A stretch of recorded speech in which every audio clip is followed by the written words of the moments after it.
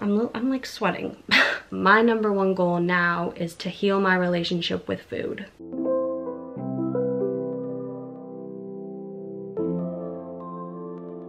Hello everybody, welcome back to the channel. It's been a while. How are ya? I am not in my normal setting, as you can probably tell. I'm not in my bedroom. I'm in my roommate Maya's bedroom because it was the only quiet spot in the house. So Maya, if you're watching this, thank you for letting me use your room, even though I did not ask you.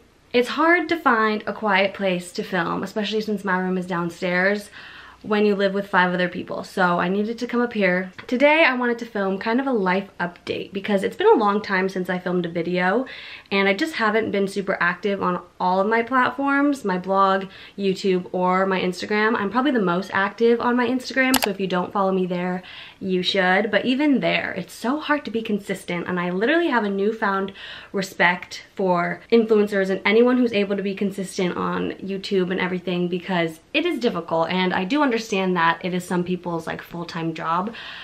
But if you're able to do this-ish in college, respect. Anyways, I wanted to film a life update because I really appreciate anyone who has subscribed to this channel and who watches my videos and who supports me in that way. And so I don't want to just leave you guys hanging, obviously. So I wanted to film a little life update about what's been happening in my life for the past couple weeks, because it's been a crazy month, to say the least. The last time I filmed a video, the last video I posted was my 1 year of sobriety video vlog, which that was about a month ago. So since then, it was my spring break. I visited my best friend in San Diego, and I started my last quarter of college. I literally have 2 months left of college, which is mind-blowing to me. I've done a lot in the past month, and so it's been kind of stressful, kind of hectic. That's why I haven't really had time to film. But there's just a couple of things that I want to update you guys on about my sobriety journey, my eating disorder recovery, and the future of this YouTube channel for the next couple months. So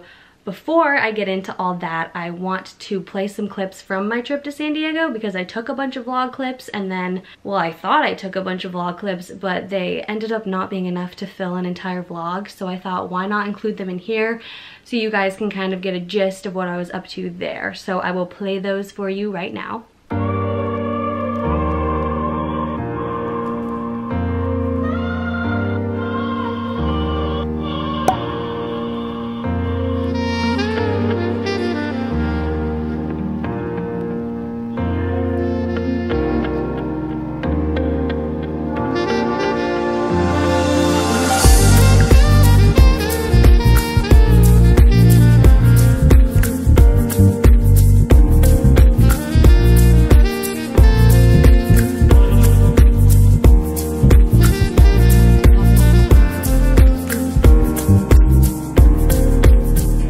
Where we're going.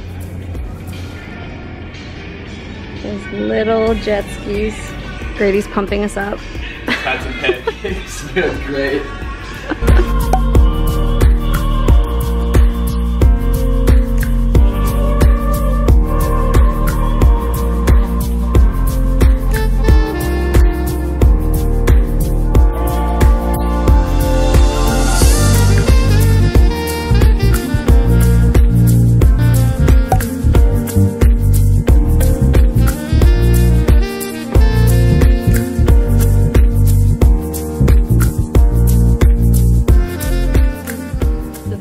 Was my brief little trip to San Diego. It was really fun, and then immediately when I got back from that, I jumped right into school. So it's been busy, as I've said many times. I want to put out a trigger warning. We are going to be talking about sobriety, which I'm not really going to be talking about anything triggering, I don't think, but just in case, I want to give this trigger warning. And then I'm also going to be talking about my eating disorder recovery later in this video.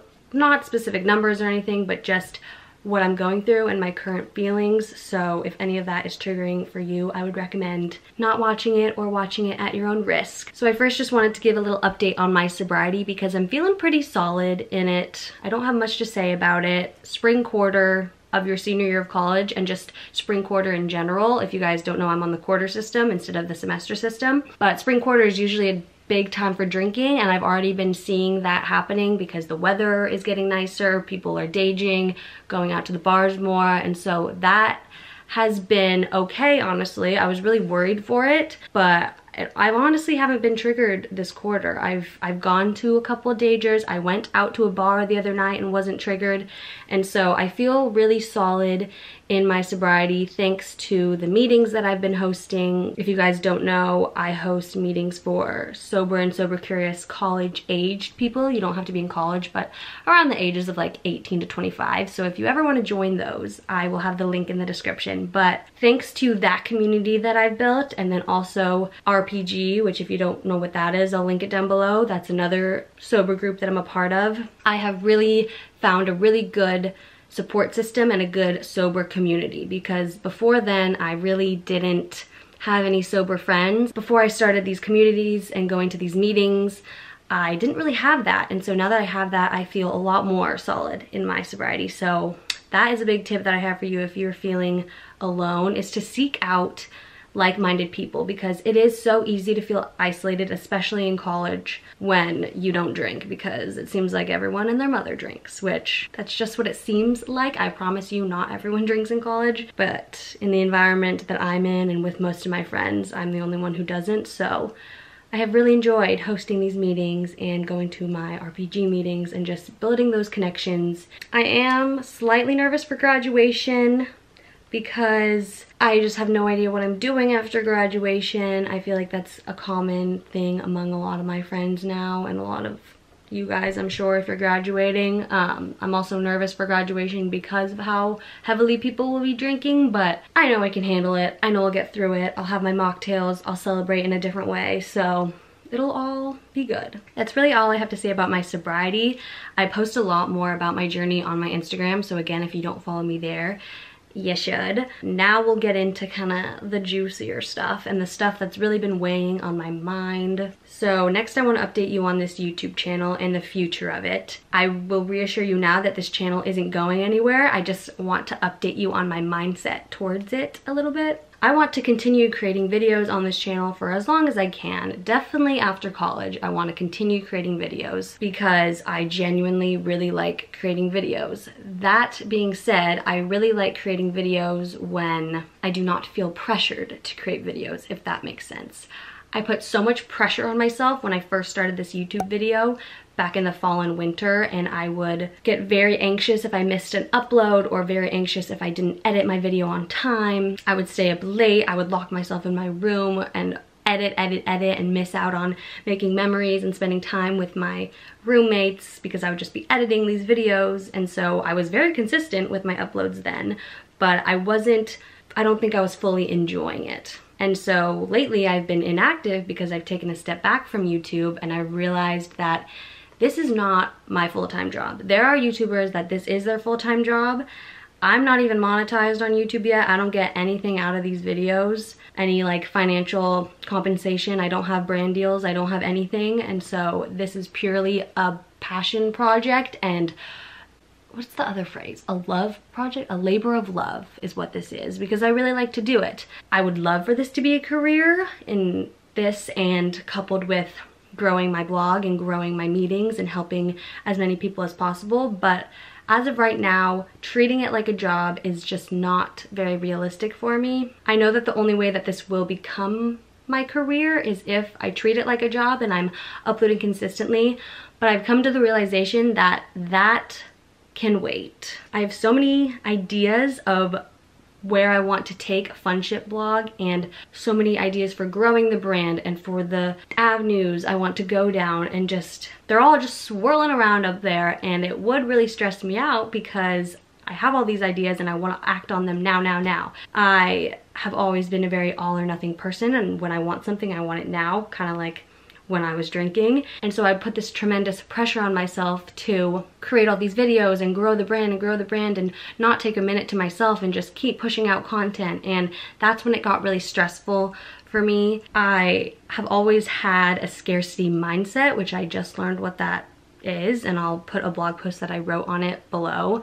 But I struggle with feeling like there's never enough for me and I need to work on it now, or my time is gonna go away. I've had to realize that if this is what I'm meant to be doing, which I fully believe that it is, I'm very passionate about it, the growth and the success and everything that I wanna put into this blog, it will all happen at the right time, and it will happen when the universe thinks that I'm ready. And right now, I can assure you that I am not ready. I'm in school. I have a part-time job. I also want to be able to hang out with my friends and actually experience these last 2 months of college. I will never get these last 2 months of college back. I will for sure have opportunities in the future to make YouTube videos. Trust me, the second that I graduate, I will be hitting the ground running with making these videos and growing my brand. I think it's really important for me to remember why I started this channel and why I started my blog and why I started my brand. It was to help others who were going through something that I was going through, to help them not feel as alone, and to help myself in my own sobriety journey. I promise you that there is more coming, and I thank you for sticking with me and watching me grow on this journey. And that was a perfect little segue because I was looking back at my New Year's resolutions because the first quarter of this year has already flown by, and so I was like, might as well take a look at my goals. And my number one goal that I had written for 2021 was to grow on YouTube. And I have realized that that cannot be my number one goal, because my number one goal now is to heal my relationship with food. YouTube is obviously very important to me, this platform is very important to me, but healing my relationship with food has to be the number one thing in my life right now. I made a video earlier, I think it was a couple of videos back, about the link between my eating disorder and my alcoholism. And while I have never been formally diagnosed with an eating disorder, I used to suffer from orthorexia.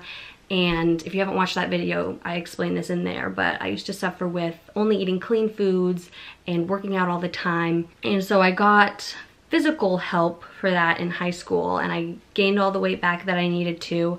And throughout high school and college, I always knew that I mentally never recovered, and I have always had a really fucked up relationship with food and with my body, but I was kind of able to hide all of that with my drinking. And so now that I don't drink, I've noticed those thoughts start to creep up again.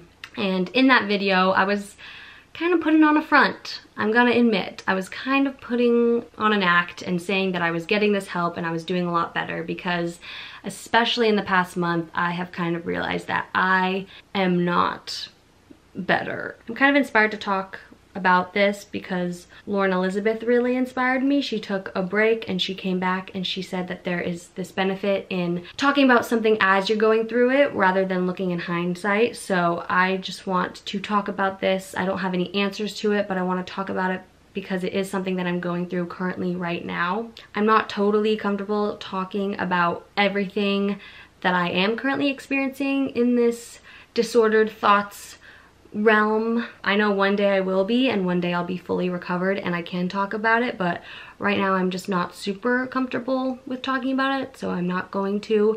But I just wanted to say that I have still been struggling with disordered thoughts about food and about my body, and I just don't have a great relationship with food, don't have a great relationship with exercise, and so that has become my new number one goal for 2021. I mentioned in that last video that I was in the process of looking for a therapist, and I finally found one. So I have my initial consultation meeting in early May, and then hopefully I'll start seeing her and really work towards getting the help for my eating disorder that I never really got when I was going through it in high school, because like I said, I got the physical help from a doctor, but I never went to therapy for it. So I've dealt with these thoughts for years and years, almost like 8 years at this point. I want to enjoy my senior year without guilt. I want to enjoy my 20s without guilt, and I really hope that with therapy, and I know that with therapy, I will get to a place where I am accepting of my body and accepting of the foods I'm eating, and I don't see food in such a disordered way. That is another reason why I'm not going to be posting as much, because I know that when I start therapy in early May, I'm going to want to really be focused on that, and my mental health has to come first. Your mental health always has to come first over whatever you're doing. So whether that's school, a job, YouTube, my mental health needs to come first. So I know that when I start therapy, I really want to focus in on that. And yeah, I hope that in a couple months I can make another video talking about my progress in my eating disorder. Thank you guys all for listening to me ramble. I know this was a really talky video. This video I mainly made for me to kind of express my feelings because I obviously want to keep you guys updated, but it also felt really good just to get all of that out. I don't really have anything else to say. Thank you guys so much for watching. Feel free to DM me on Instagram if you resonate with any of this stuff that I talked about. And I will see you guys in the next video, whenever that may be.